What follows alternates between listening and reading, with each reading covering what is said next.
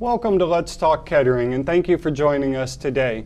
Today with me is Dan Wathen and Brett Davenport from the Kettering Fire Department, and the topic for this session is to talk about how emergency medical services have evolved over the years and talk about some of the technological advances that we employ today to save lives and improve the quality of our citizens. So welcome, gentlemen. Thank you.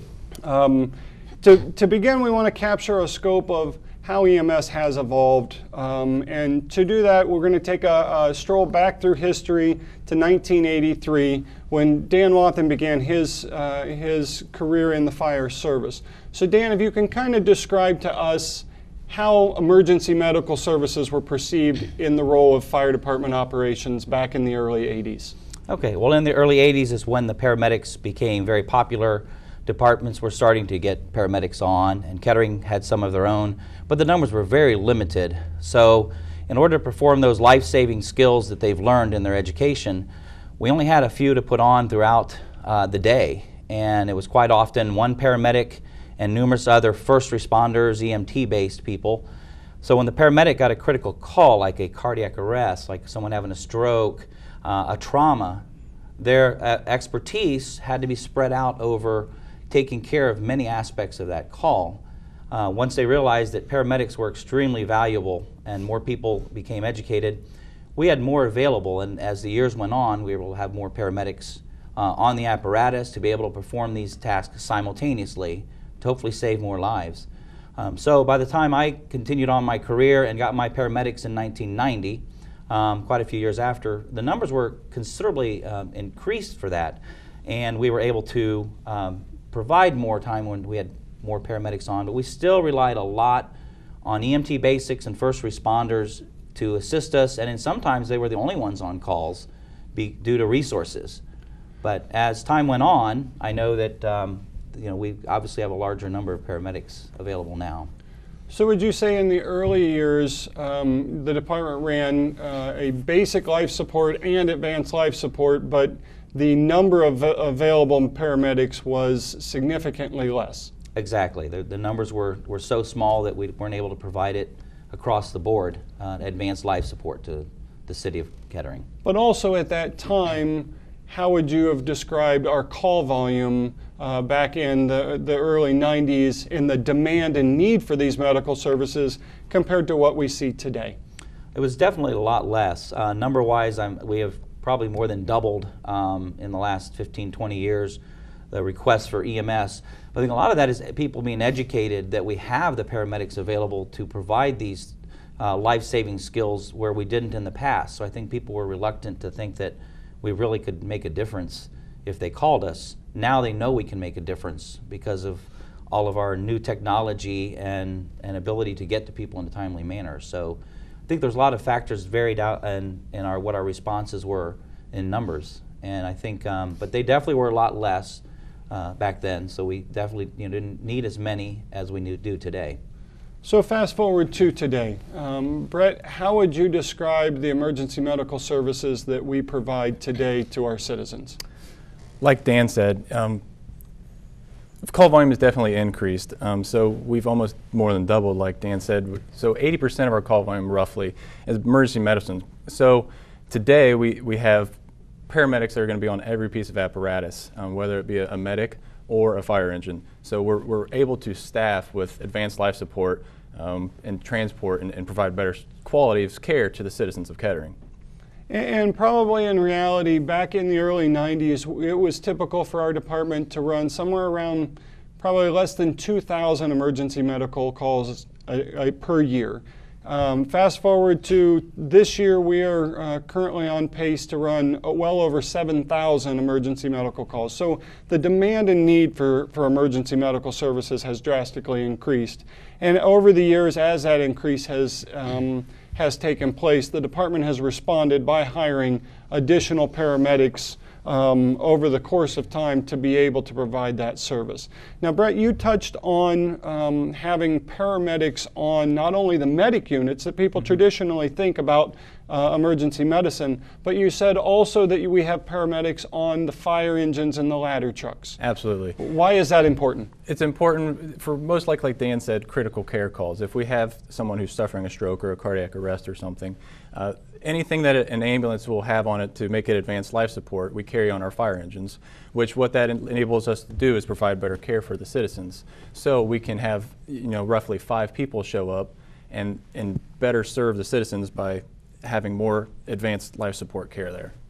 And when we talk about advanced life support, and we'll get into this a little bit more, we're talking about the level of training and the actual skills that a paramedic can bring to that emergency scene over and above simply giving the patient oxygen or providing basic CPR. Right. So these critical skills, having a multitude of folks arrive on scene at the same time to be able to initiate these critical skills, what does that do to our patient care and our patient outcomes?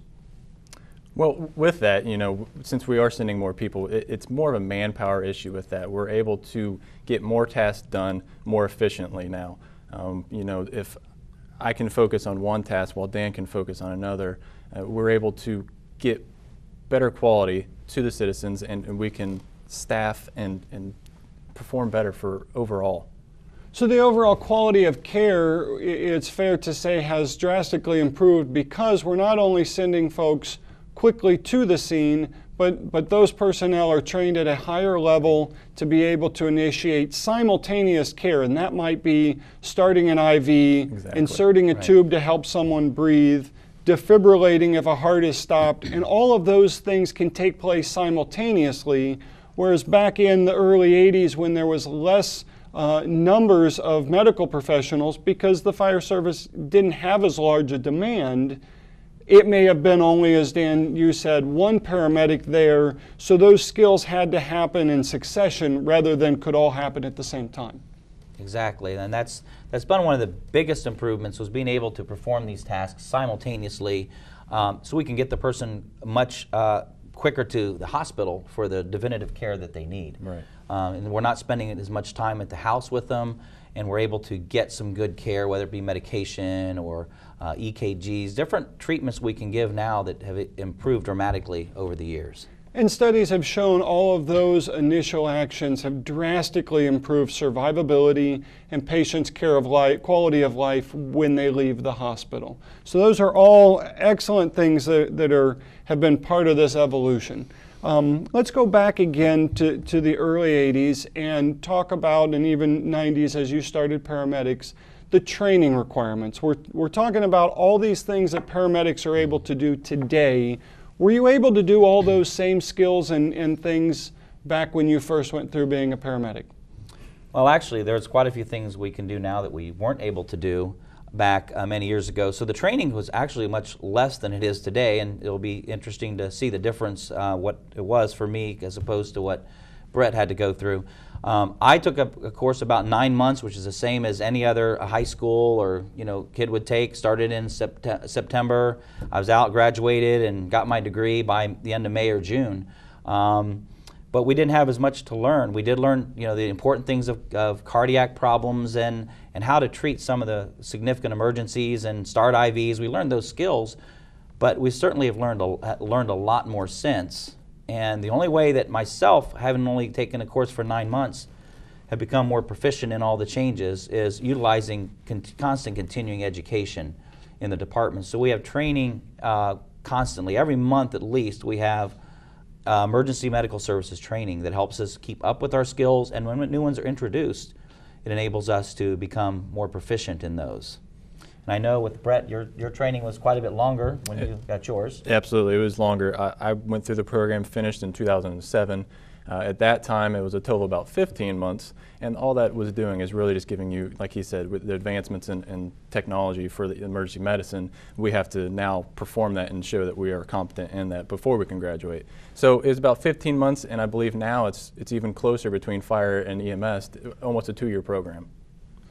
So almost 2 years for all the skills and knowledge to be able to put you in a sometimes very chaotic, unpredictable medical emergency, not in the best situation, sometimes in dim light, not obviously a sterile environment, And with all of that going on, you have to initiate patient care, determine what's going on with the patient, and initiate life-saving measures immediately. Absolutely. Okay, so for those out there in the audience, we've talked about 9 months of training versus 2 years. I'd also like to touch on over 30 years of experience.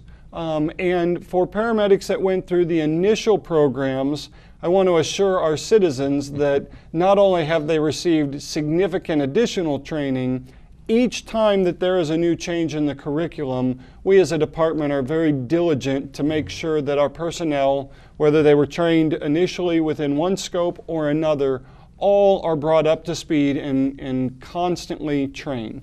Can either of you gentlemen talk about the training regimen we go through during a typical year to make sure that we're prepared for the citizen's emergency? Well, like Dan said, we're doing at least monthly trainings for emergency medicine. With that, we do fire trainings. We're constantly out in the public doing all kinds of pub ed stuff and better helping the citizens understand of what we really do as a fire department. The training, continuing education through the state of Ohio, currently for a paramedic, it's about 86 continuing education hours that we have to recertify every 3 years. And like you said, if there's something new or something out there, we follow the Greater Miami Valley standing orders, and we have to comply and be competent and show that we're competent in that change. So not only do we at Kettering Fire meet the minimum training requirements, on average our personnel receive about 100 hours or over 100 hours of training every year in a variety of emergency management skills to ensure that we're ready and prepared for whatever emergency may come. So let's start to talk now a little bit about the technology and the equipment that is that we deploy today comparatively. Dan, when you first came on, many departments carried what was called a 3-lead cardiac monitor, and you referenced the term EKG, and that's us being able to take a snapshot of what's going on in the heart in a relatively basic interpretation. It's just one view of what's going on with the heart. Tell us a little bit about that compared to what we do today with our modern day equipment. Well, the monitor we used only enabled you to put leads on the body, which the leads are what helps read what the monitor actually is picking up. We put 3 on, and it gave us just a few views of the heart, and certainly we didn't see a lot of parts of the heart where heart attack could be occurring, so we would miss them frequently. So technology needed to expand from there. Another thing with those monitors, when we had to shock somebody's heart, if it needed to be shocked, we had to use paddles. We actually had to put some gel on paddles, rub them together, and actually shock somebody. And there was a huge danger in you yourself getting shocked. And I must admit, I one time did receive a little bit of that, and it didn't feel good. So I was glad to see that technology as one of our major changes over the years. But those techniques were the foundation for what we have now. But it was very basic that we could do. We certainly couldn't evaluate the victim or the person very much at all. And so some of the technology changes, so let's spend just a little bit of time on the cardiac monitor aspect of it. Our department invested a significant amount in additional equipment over the years to make sure our personnel have everything they need to adequately care for our patients. Absolutely. This piece of equipment, the LifePak 15, is one of those investments in our ability to provide care. Yes. Like he said, it's completely changed. It's evolved to only better everyone that has to be put on this monitor. Something as simple as even taking a blood pressure through the monitor or putting them on a pulse oximetry, we're able to detect that versus the old 3 leads weren't able to do that. Like he said, the EKG, we have a way of taking a 12-lead EKG, which gives us a lot more views of the heart, and we're better able to read that. With that, though, we can now take a picture of it, print it off, we'll read it, and interpret what it says. If necessary, we can actually transmit wirelessly to the receiving facility and let the emergency room doctor take a picture or take a peek at what we see as well. If he agrees with what we see, we can activate what we call a cardiac alert program. That will get the cath lab ready, the emergency room ready, and get the cardiologist ready. And then we can actually take the patient into the emergency room for a brief stop. And if necessary, they'll go straight to the cath lab and get whatever heart attack problem they have going on, hopefully resolved in a very short amount of time. What that will do is decrease the hospital stay time, days versus weeks of what they were staying. And not only does it decrease hospital stay, but it's truly saving lives. Absolutely. And again, to compare and contrast, in 1983, if you were having chest pain, you would be placed on a heart monitor. That monitor would give a snapshot that, yes, there's something going on in your heart, but it wouldn't tell the full picture. We would take the patient to the hospital, and the hospital would have to do a whole lot of tests, and after a period of time, sometimes significant, then they would notify a cardiologist to come in and look at that patient.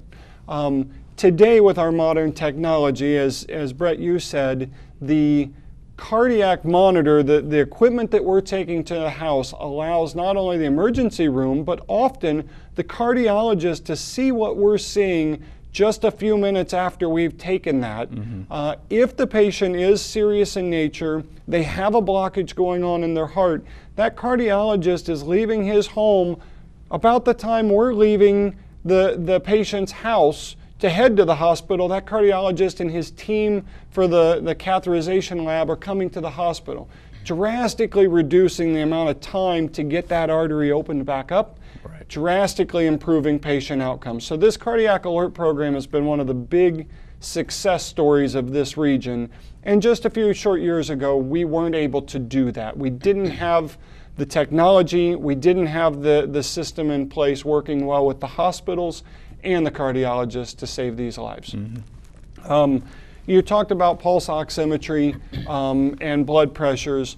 Effectively, this piece of equipment allows us to do additional patient assessments that we simply couldn't do in the past. Right. We were able to better serve the patient with this. We can do multiple things off of this unit at one point in time. And like Dan said, they had the paddles. We've now switched to pads, which will stick to the patients themselves. And it's better for us as well. That way we don't have to injure ourselves, like Dan said. So it's a safer environment for the crews, better medical technology. And both of you had to go through extensive additional training to know how to utilize this and new equipment and interpret the results. Absolutely. Correct. Okay, excellent. Let's move back to Dan for a minute on if you arrived on a patient when you first came on who heart has stopped and they were no longer breathing. What was the method that you could try to circulate oxygenated blood to that patient to try and keep them alive? Well, CPR. We learned how to do CPR, and that was the most effective way to help try to keep that person alive because we're circulating blood every time we do compressions. And from the time it takes for us to start with a patient and get him to the hospital, if we didn't do CPR, if we didn't do some of these skills that we've learned, most likely the patient would not survive. So CPR is a phenomenal thing for people to know, as well as us in the profession, to help these people survive that significant cardiac arrest incident they've had. And from a personnel safety and staffing standpoint, it would take us dedicating 1 to 2 people to perform CPR. And how safe is it to do CPR in the back of a moving medic en route to the hospital? Well, we become possible flying objects ourselves because there's really no way to secure ourselves in the back of the medic while we're doing CPR. So it's very unsafe for the person to be unrestrained back there in a kneeling or standing position.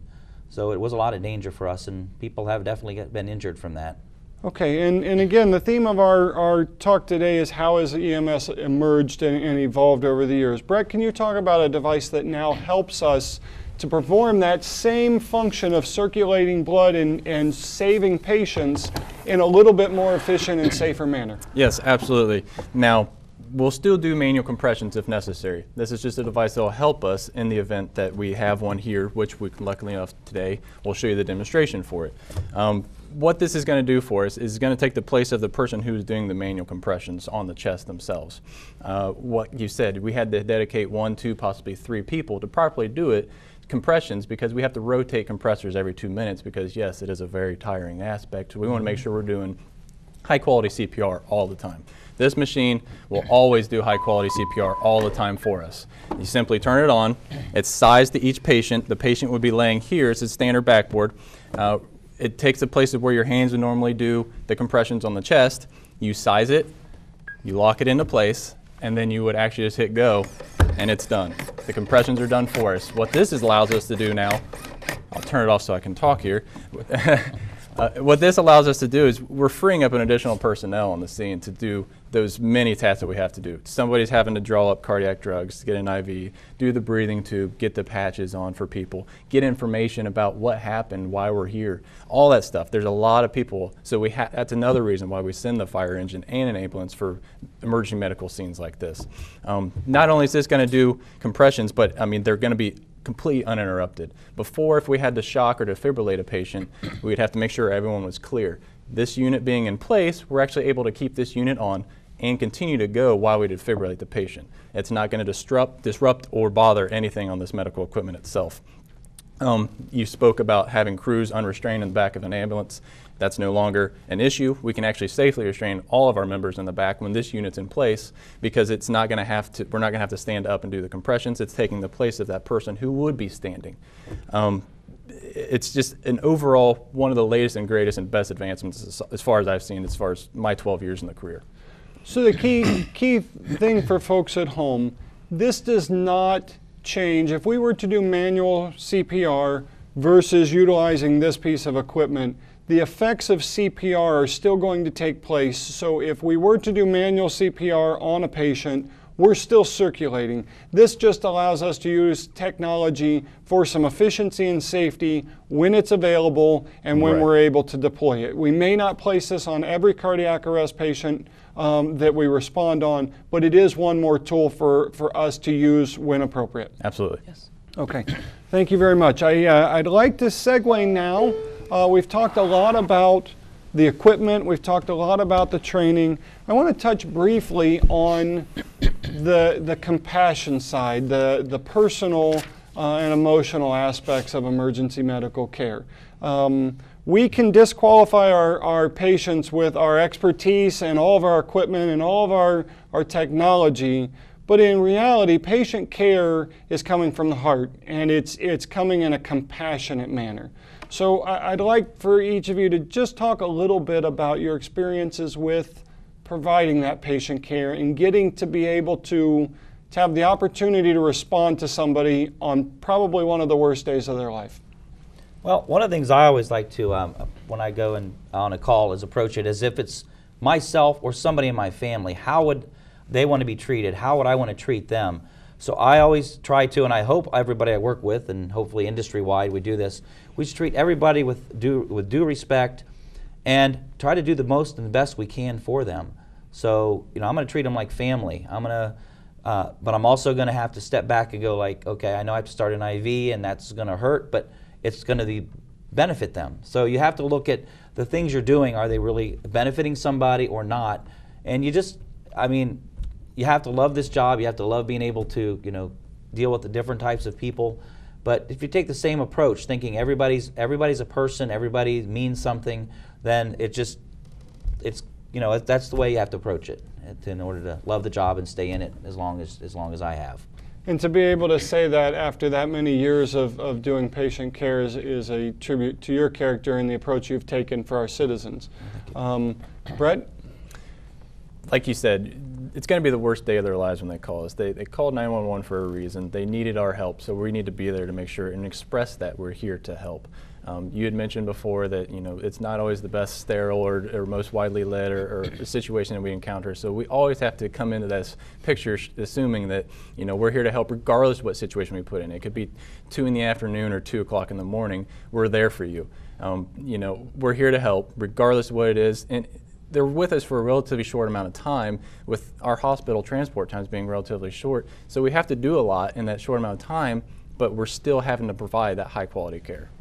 And it truly is an honor and an opportunity for us to get to engage our citizens in these difficult moments and try and make their day a little bit better. And I think we are blessed in our department to have phenomenally skilled and experienced personnel to provide that care, but also compassionate people who really feel strongly about the need to provide it with dignity and integrity as we go about our day. All right, thank you very much for giving us kind of a history of how EMS has evolved, how we as a department have addressed challenges in the community with technology, with training. This month is National Preparedness Month. And as such, I want to talk briefly on being prepared for emergency medical emergencies and fire emergencies. So, Brett, what would be important for people to know about having smoke detectors in their house? Are they important? Should they have them? Where should they have them? Absolutely, it's very important. Like you said, next month will be Fire Prevention Month. That'll take place, or Fire Prevention Week, I apologize, October 4th through I believe the 10th. This year's theme is Hear the Beep Where You Sleep. It's important to have a smoke detector in every bedroom. Not only in every bedroom, but make sure you have one in every floor of the residence. What they're asking is that way it's a combination if you have both an ionization and a photoelectric smoke detector, which will help detect fast flame fires versus the small smoldering fires that might smoke for a while. It's best to always have them, like I said, in every bedroom. That way you're alerted early, and in the event of an emergency, you're able to get out in a safely and timely manner. Okay, and Dan, for the exit plan, is it important to have an exit plan and have thought through how am I going to get out if one particular way is blocked by smoke or fire? Oh, it's very important. We go in and out through doors all the time. We know those are exits that we can go out.